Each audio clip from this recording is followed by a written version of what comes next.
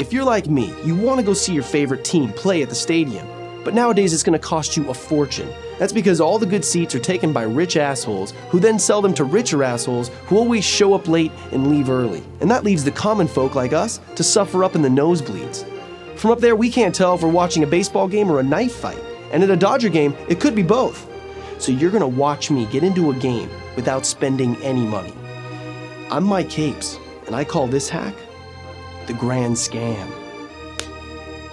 Yeah.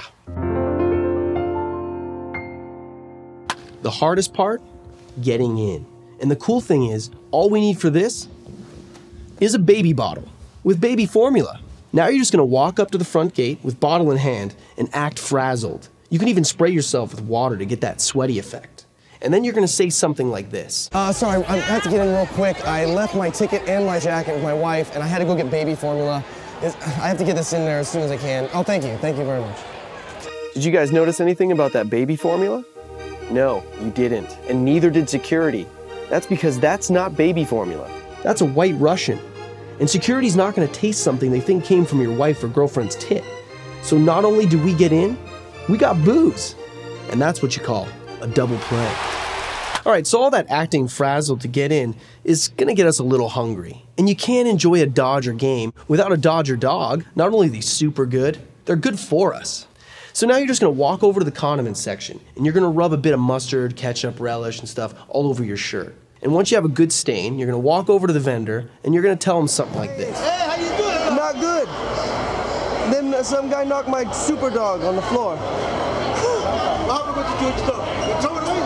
He knocked me off. You get the truck, bring it to me.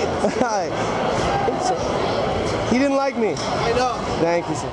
Now don't worry, you're not going to screw anybody over. They have thousands of these things that are going to end up in the dumpster by the end of the day, so they're not going to miss one. Well, Sam the dumpster diver might, but he's batshit crazy. Alright, so now that you got your dog, you're going to need something to wash it down.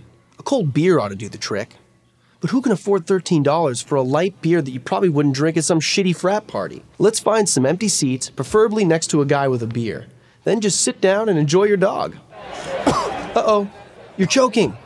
Is there anything that can save you? Okay. Oh, his beer will.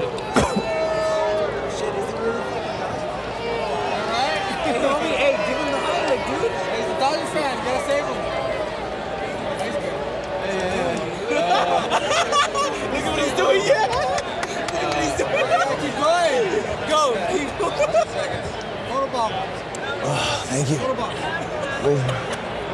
No? Thanks, dude.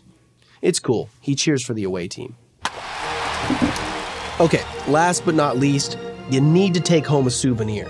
Like a ball from one of the players. All game, they happily throw a ball into the stands so some lucky fan gets a keepsake. Unfortunately, if you're not a child or don't have double Ds, they're never gonna throw it to you. So, this is where the sign you made comes in handy. Now you gotta keep it ambiguous because it could be a boy or a girl. Write it like that of a child or an adult man with special needs. And then, just do this.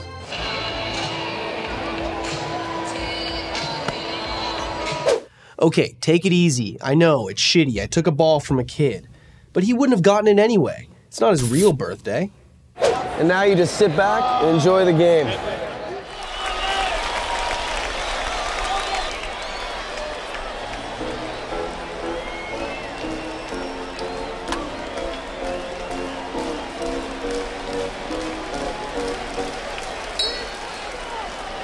There you have it.